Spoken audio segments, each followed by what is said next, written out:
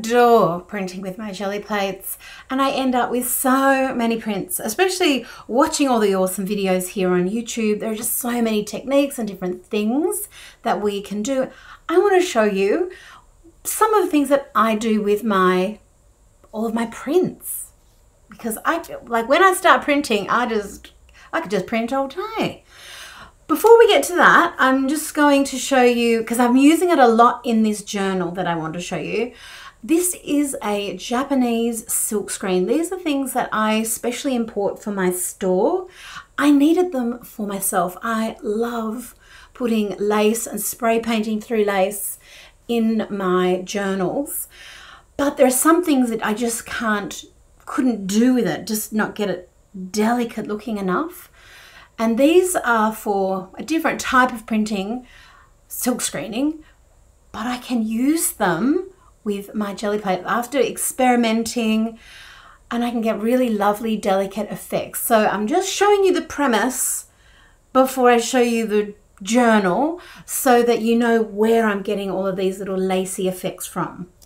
So after rolling paint through the lacy silk screen, I've then taken a piece of paper from my own paper pad, the Jane Davenport paper pad, and I'm using that to pull the print. So this has already got colours on the back of it. And you can see why I keep one sheet of acetate that the plate comes with on there, because it keeps it clean and I can see through to the paper and see what my actual print is doing. And one of my favourite art things to do is lifting off the Gelli plate, getting that, seeing what I've got, seeing what stuck, what didn't.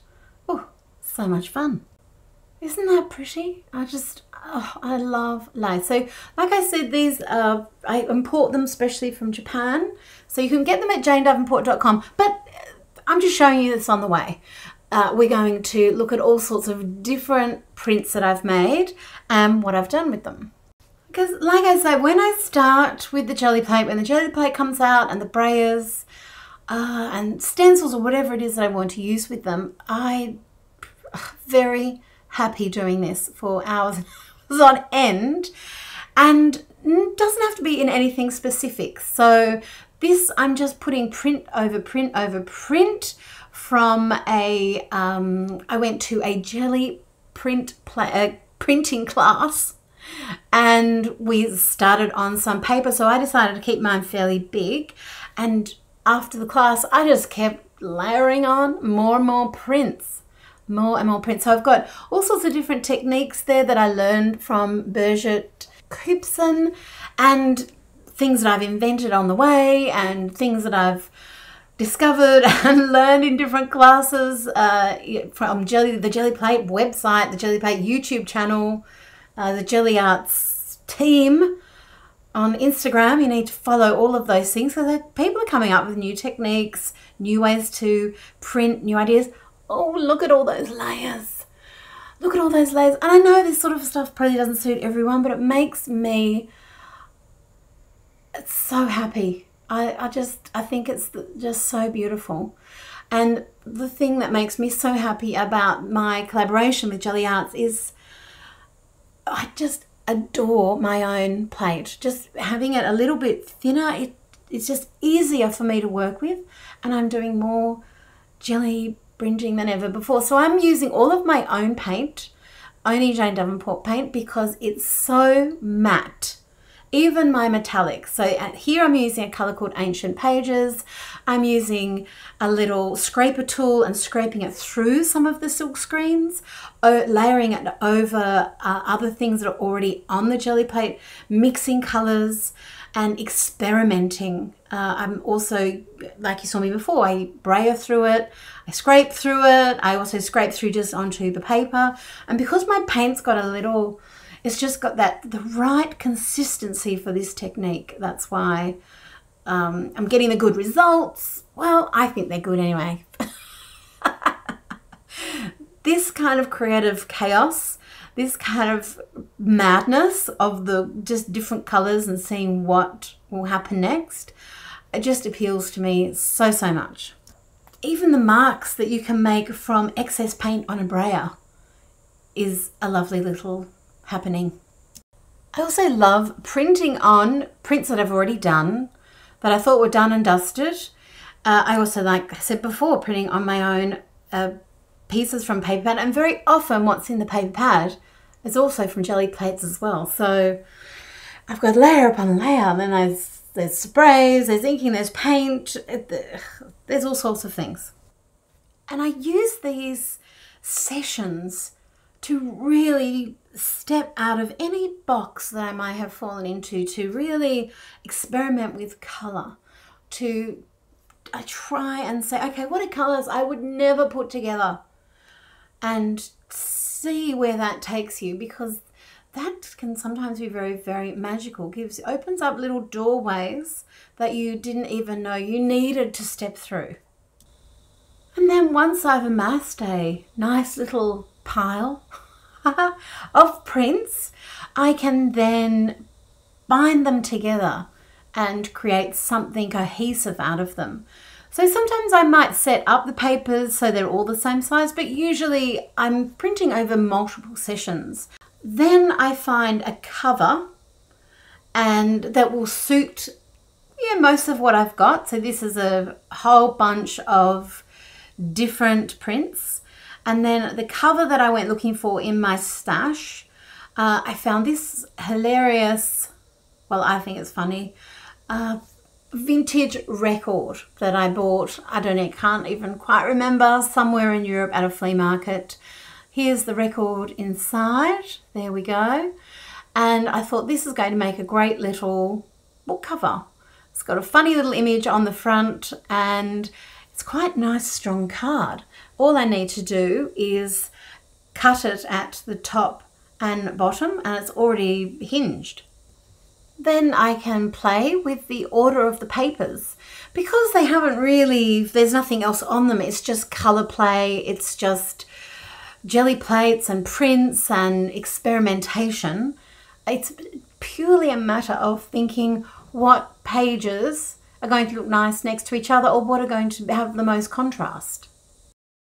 I can add in other pages. I can have odd size pages. They don't have to all be exactly the same size. If I wanted to trim the cover to match the pages exactly, I could do that as well.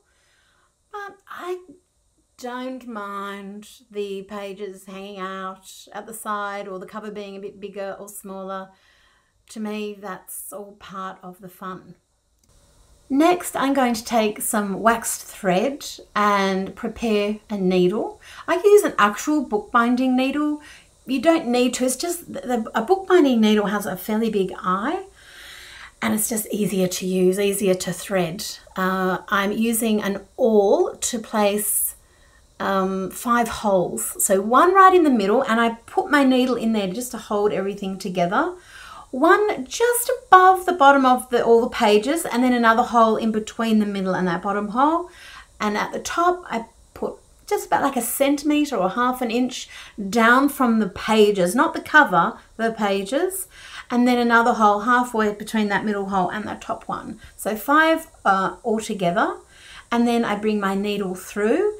Whichever side you start from is where you're going to tie off. So sometimes you might prefer to tie off at the back, sometimes at the front. You can experiment with that. So I come through the middle needle, down to the next hole. Oh, I need to just poke my awl through there again. I'm just letting you see that. So it's not a perfect process.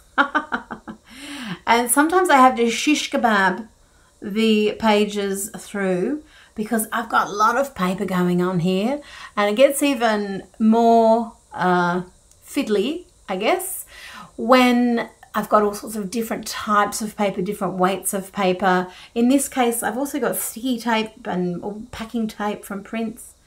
Then I'm coming back up to that hole, so sort of making a figure 8, almost, because I'm going to skip the middle hole and come up to the next one, and then I'm going to do that same figure 8.